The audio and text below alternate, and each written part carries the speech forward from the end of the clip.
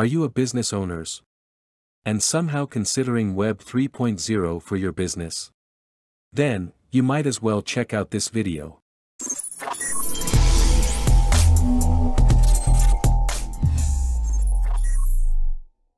But before we start, disclaimer. I am not a financial advisor and this video is not a financial advice. Please do your own research in every investment you make. Web 3 is a version of the internet that is decentralized and based on blockchain. Experts say that it will make big tech less powerful because users will have more control over which services they use. As a result, it could completely change the way businesses work. So, what should we know about Web 3? Stay tuned until the end of the video, and let us all find out.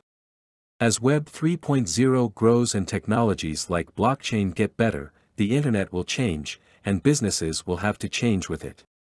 Web 3.0, also known as Web 3, improves security and makes it easier for people to see what's going on.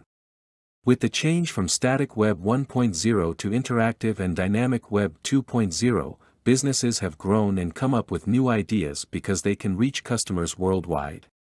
But if you want to know where the internet is going with Web 3.0, you need to know how it got to where it is now.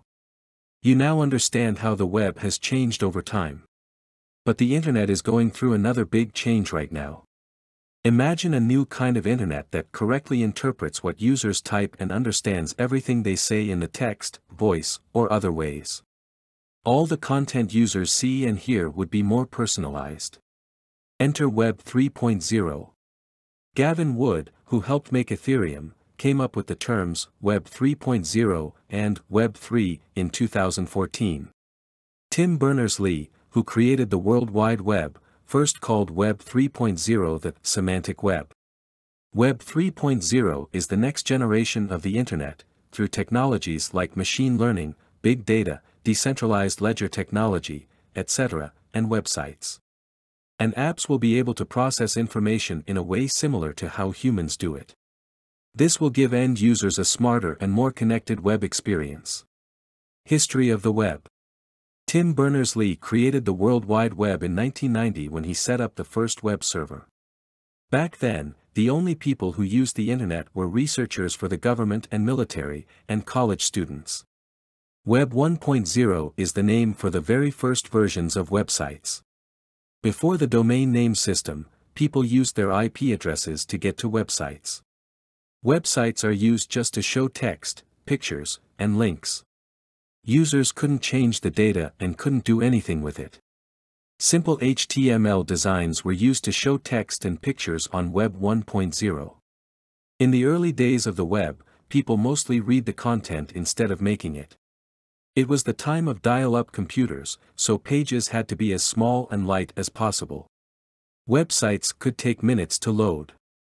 Web 1.0 was around before smartphones, so desktop computers were the only way to get to it. Around the turn of the 21st century, the Web 2.0 era began. Interactivity is what sets Web 2.0 apart. Pages were no longer set in stone, instead, they were made on the fly for each user. As the reach of broadband grew, the pages got bigger and more complicated. More and more people started to stream music and videos. With the arrival of Web 2.0, people started making their content. Before MySpace, Facebook, Twitter, and Instagram took off, there were sites like GeoCities that were the first social media. Through blogs, tweets, and social media networks, Web 2.0 gave users a lot more ways to contribute and interact. Slowly, we're getting a better idea of what Web 3.0 means. First, Web 3.0 wants to be completely decentralized, meaning that content will be made by the people who make it and not by the people who own the platform. Tim Berners-Lee had a lot of these ideas in mind when he first made the web. What does Web 3.0 mean for business? Blockchain and Web 3.0 technologies can help businesses and their customers be more honest and trustworthy by making a record of transactions that can't be changed.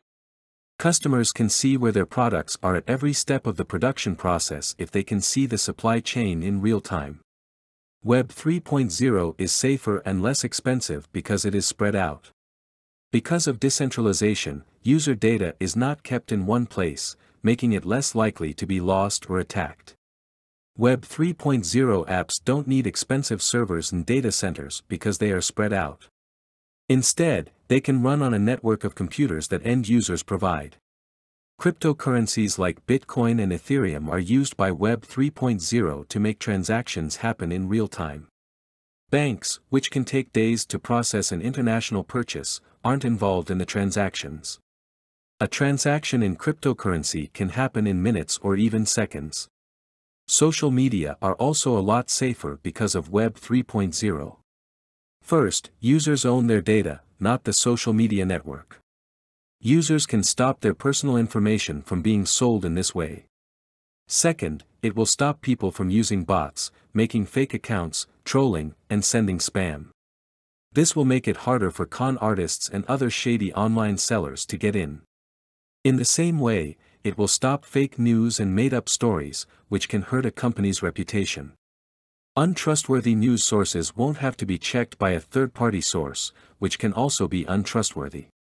With Web 3.0 apps like Prover, users can check the blockchain to see if a news source is reliable. Because Web 3.0 is decentralized and doesn't have any central servers, there are fewer chances for network downtime, which can lead to huge business losses. Web 3.0 is still in its early stages, and new companies that use it are just now starting to appear. Businesses should keep an eye on how it develops so they can take advantage of any chances that come up as Web 2.0 fades away and Web 3.0 becomes the norm. So what do you think Web 3.0 can do in the future? That would be all for today's video, and we will see you in the next video. Thank you for watching. Please subscribe to the channel as well and like this video.